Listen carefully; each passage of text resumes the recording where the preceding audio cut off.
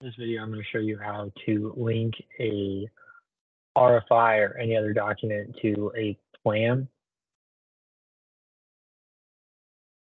So the first thing to do is add hyperlink, and then you can select your option. For this, I'm going to do a file.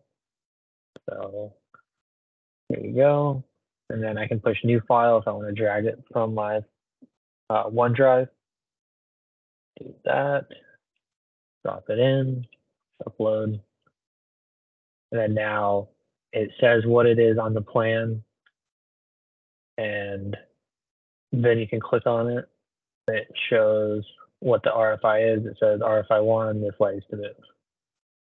In this lane example.